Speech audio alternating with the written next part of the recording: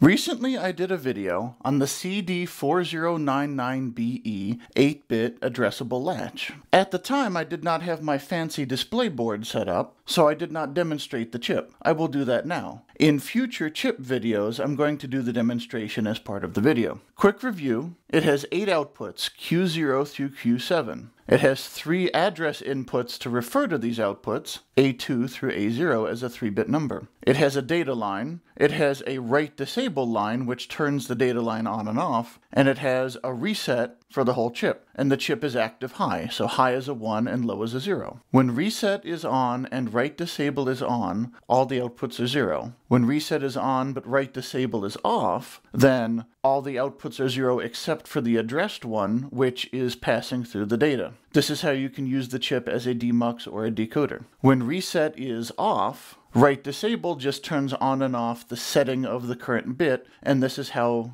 you normally operate the chip as a register. So now let me show you. The first light on the left is the reset, the second is the write disable, and the third is the data. These 3 lights are the address bits, and these 8 are the output of the register. Right now, reset and write disable are both high, so when I set the data line or change the address lines, nothing's happening, everything stays low. If I turn off write disable, then as I change the data line, it's reflected in the current bit, but if I change which the current bit is, the one that's reading the data, the one that's showing the data, keeps changing, and everything else resets back to 0 as it passes. And then if data is 0, then of course it's setting it to 0 and resetting it to 0, so it has no effect. So that's the demux and decoder form. But if I turn off reset, now we're in the normal operating mode. You always want to have write disable on, then you set your data,